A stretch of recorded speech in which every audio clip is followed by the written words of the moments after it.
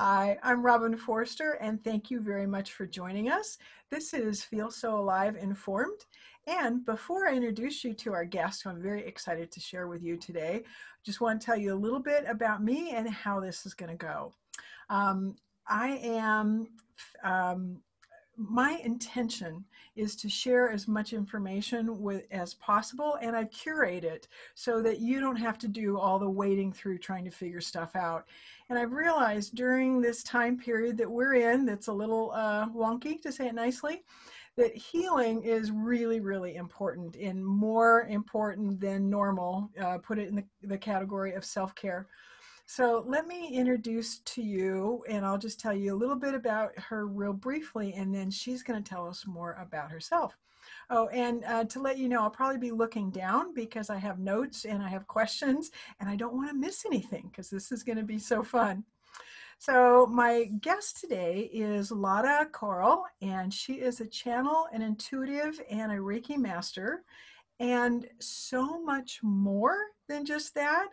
So, Lada, why don't you get started telling us a little bit about yourself? And then, if you could tell us a little bit about how you got brought into and drawn to the path that you're on now. Awesome. Well, hi, everybody. Thank you so much, Robin, for having me on this wonderful call. I'm so excited to be here and support what you're doing. And my story starts back in the Soviet Union. I was born in Moscow, now it's Russia, and we came to the US in 1990, but we left in 89. So that's technically before the Soviet Union collapsed. So it was quite a change from Moscow, Russia. We ended up in Tulsa, Oklahoma, in a community generously, lovingly sponsored our family and a few others. So you can imagine that was a really interesting start to our journey in the US. And I had a great time. I was a 10-year-old kid. I absolutely loved it, loved the States. I love the freedom here that you can have. Soviet Union was very, very different. So what's neat is we were able to bring my grandmother over in 91, a year after. And I say that because my grandma's been a really big part of my life and who I am. I ended up moving in with her when I was 11 years old to help with family dynamics. And then she just passed away about 3.5 years ago at a very young age of 98 years old. And I got to take her through all of that journey. So toward the end, I was her caregiver. So I definitely have that loving, healing streak in me for sure. And I wasn't going to give my grandma to the system here. So she actually ended up being at home with us the entire time. And I was the one who managed all of her running around and medical appointments. And I took her all the way to the very, very end. So I'm very proud for what I could have done for her. So that's a big part of my life. And, by day, I'm a graphic designer. By night, I'm a healer. Well, I guess by day too. And what got me started on that journey is one of the first times that I went back to Russia, because I asked my mom, hey, I want to go see my homeland. And I wanted to see my father. So she said, okay, let's go take a trip to Russia. And I was like, oh, awesome. I get to check out where I'm from and see if I can remember it. We had a great time. And I was hanging out with a extended family member. And one day she said, come. You like yoga and Tai Chi and all that stuff. You're going to love this Reiki thing. And we're like, okay, no idea what. 2 hours through Moscow traffic, we find ourselves on a chair getting a Reiki attunement. So for those of you who may not know, Reiki is a Japanese hands-on healing modality. It was started a little over 100 years ago. So it was wonderful. We had a great time. We got this beautiful Reiki attunement. We didn't actually know what we were getting into. We felt amazing. We felt powerful, grand. We got home. We started researching what we got. And what we got ended up being a life path for us. So this healing modality that the universe just kind of plopped us in a chair and gave us one random morning in Moscow ended up being the backbone of what I do as a healer. And everything else that I've done in a way sits on that foundation of the hands-on healing work. But then we went further, and I started really getting into it. We actually had a school. Another cool thing about me, my mom and I work together in the healing arts. So we're a power team. And she and I started a Reiki school. We started attuning other people into the Reiki modality, which you can heal yourself with it, or you could heal others, but you don't have to be altruistic. You can just work with yourself. It's okay. And then I just kept learning and learning through other modalities until today. I could say that I have a tripod of modalities. I do Reiki, I do channeling, which is just connecting to source and hearing it through words. I have that really cool ability. And what's called theta healing. So, but anyway, you could ask me about that. Anyway, it's been a really fun, wacky, wild journey, and I'm amazed at the life that I have now and how fun it is and magical it is. Neat. Okay. There's so many questions popping up, and you and I know each other. We're both in Eugene, Oregon, because some of the folks that I've interviewed have been all over the United States, and so we get to see each other. And you've shared with me networking groups that I didn't know about that turned out to be just awesome with incredible people in them. Uh, and so I'm trying to figure out which rabbit hole to go down. But why don't you tell us what some of the benefits are of the healing modalities? Because you have like this whole purse full of ways to help people feel better. What are some of the benefits? And then if you could go from there into, because we have a lot of small business owners watching, how they can use this in business. I mean, I know we're focusing on healing, but I'm just thinking that you're a businesswoman, that might be kind of a nice little rabbit hole to go down just for a minute or two. Absolutely. That sounds good. And there are, of course, two questions in there. So I think the first one is, what are the benefits? So I started this healing journey for myself because caregiving is incredibly stressful. And caring for somebody who has multiple diagnoses needs a lot of TLC, about 16 years of full-on caregiving.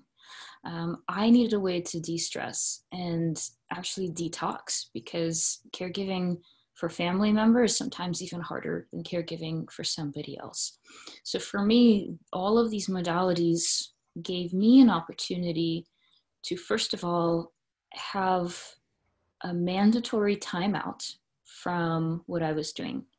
And I would recommend that if you've got kids, if you've got a spouse, if you've got maybe elderly or someone else that you're taking care of, there's a concept that I would like to share with you guys, and that's a self non-negotiable.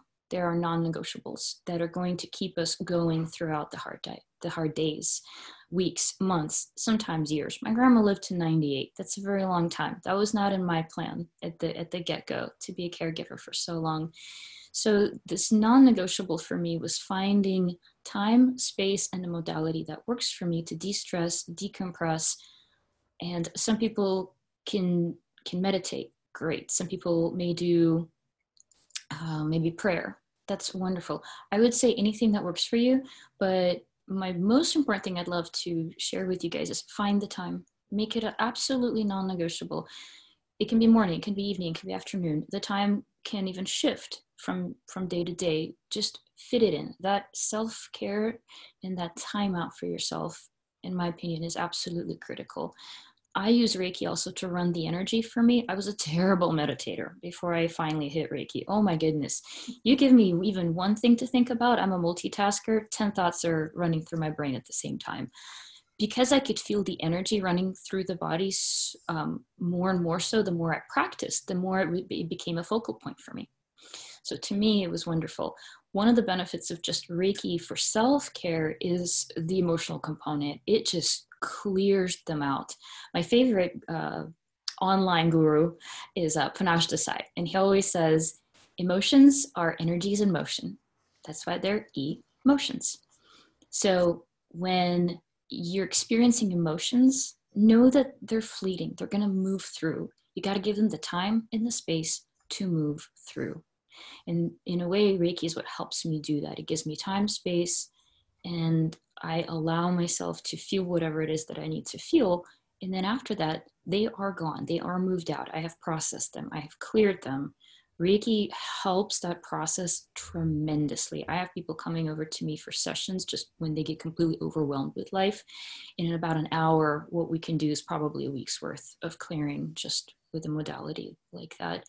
And the other benefit of what I do is once you know Reiki, you can benefit anyone in your household. You don't have to make a business out of it, but you have dogs, you have cats, you have a plant, you have yourself, you have friends, mothers, brothers, sisters. If they all need a little bit of help, you have an extra wonderful pizzazz in your own hands right here that is so loving, so powerful, that people are going to come to you when they need you, and you're going to be able to offer so much more. So mental, emotional, de-stressing component.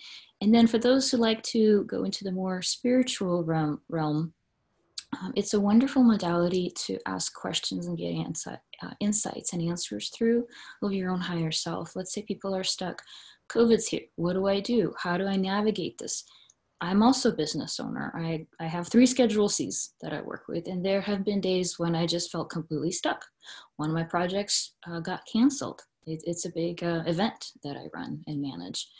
So I had to do some deep soul searchings. But when you find that time to quiet down and really sit with yourself, run through the emotions, understand where they're coming from, take the time, there's a lot of beautiful information that comes from that. There's a lot of inner guidance that comes through. So that's just one of the things that I work with. I know, and it's so hard to only keep this to 10 minutes because I there's so know. many things that we want to talk about. But given that you've been kind enough to give us your time, and I know you have other commitments, I'm wondering, what is 1 or 2 gifts or techniques or tips that you can pass on to those folks who are watching now? And we have to be kind of brief about it. Absolutely.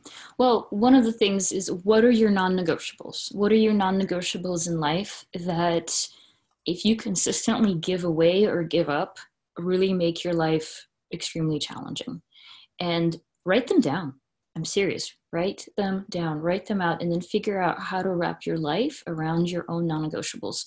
Because if you can't handle life, you're no good for anyone, including yourself.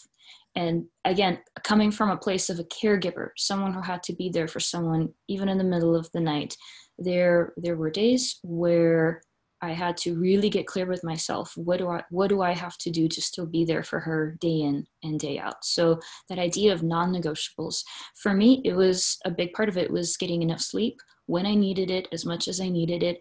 And I finally had to let go of the fact that I'm not a morning person. Sorry, Robin, I know you're like the best morning person ever. I'm a night owl. I embraced it. I know And you are. I ended up hiring help for her for early mornings so I can get my sleep and get my circadian rhythm in a place where I can be there for the rest of the day. I would rather hang with her till 2, 3 a.m. if I have to. But those morning hours for me personally didn't do well. That was one of those non-negotiables. Another non-negotiable for me, I start my day with a green smoothie. It's just what I do. Even if I'm traveling, I can pretty much figure it out. So I think that a lot of us allow other people to walk all over us a little bit too much. You know who I'm talking about, some of you out there watching. And you can do that for a short amount of time, but eventually find those non-negotiables and wrap your way around those in a way that you still take care of yourselves. Again, coming from someone who's had multiple burnouts as well, it was when I put those 2 or 3 things in place that everything made sense. And it was very frustrating and challenging. It broke my habits. It broke my habits of being there for people when I really wanted to be. But I would say that's my tip for you guys. What are your non-negotiables in life? Like big stuff. I would just say pick one, work with that. Maybe another one pops out, work around that. But these are big life changes that are going to have to happen. I'm not talking about a manicure or pedicure once a week. Yeah. Lada, awesome. Thank you so very much. Yes. This has been wonderful. Well, thanks for having me, Robin.